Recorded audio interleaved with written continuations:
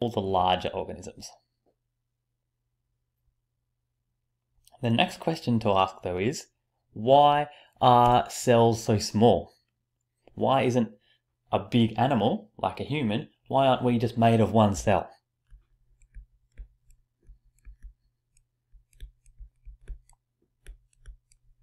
Why are cells so small?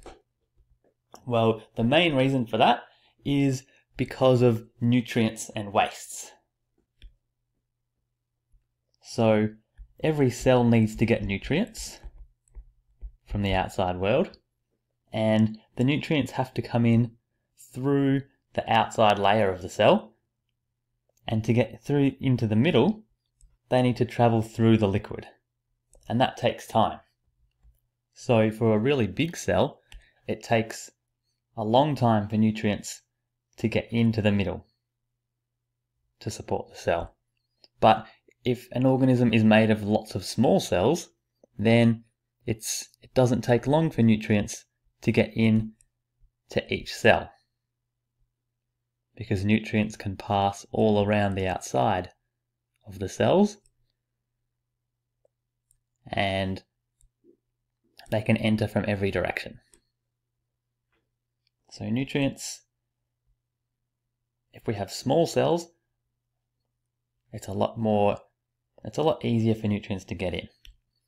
And on the other hand, when wastes are coming out of the cell, it's exactly the same. So when wastes come out of the cell, it takes a long time for wastes to get out of a large cell. They have a long way to travel.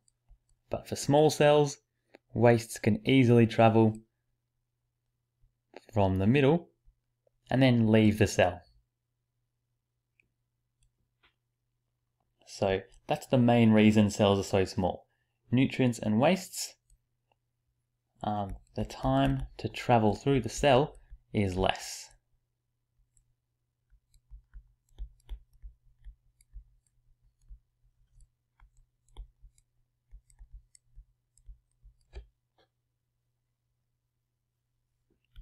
And another name we give this is, we say that the surface area of small cells is a lot bigger than larger cells.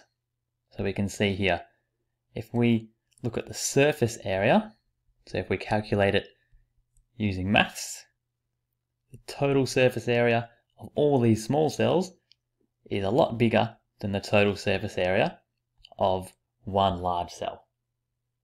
And that lets nutrients and wastes easily go in and out. So small cells have a greater surface area.